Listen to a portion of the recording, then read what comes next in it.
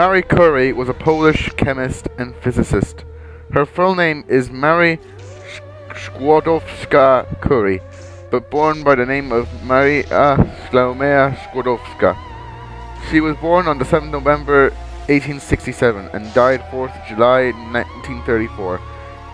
She was the first woman to win a Nobel Prize in 1903, and she was one of the 4 people who have received the Nobel Prize twice, in 1903 and 1911.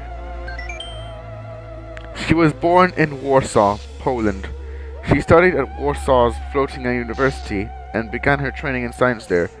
When she was 24, she went to Paris with her older sister, Bronisława, to earn her high degrees and conduct her scientific projects. In 1903, she won the Nobel Prize for Physics with Pierre Curie, her husband, and Henri Becquerel, a physicist. In 1911, she won another Nobel Prize, this time in chemistry. She achieved the theory of radioactivity, which was a term that she herself coined, and she also discovered 2 new elements, polonium, named after Poland, her home country, and radium.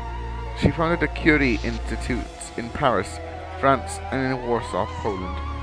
She established the first military field radiological centers during World War I. She always considered herself to be of Polish identity, despite being a French citizen. She taught her daughters the Polish language, and she also took them to Poland occasionally. She named her first discovered element polonium, after Poland.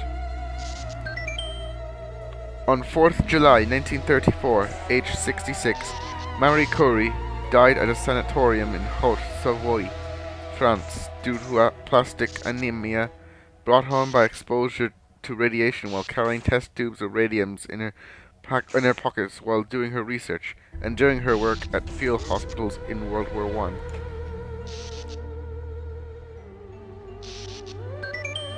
She was the first woman to win a Nobel Prize. She was the only woman to win 2 Nobel Prizes. She was the only person in history to win 2 Nobel Prizes in 2 different sciences. She discovered polonium after her country of birth, Poland.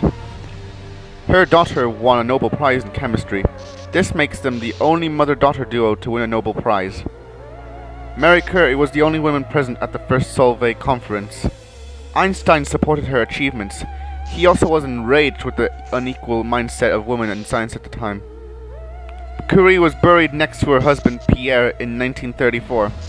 However, their remains were reinterred at the Panthéon in 1995.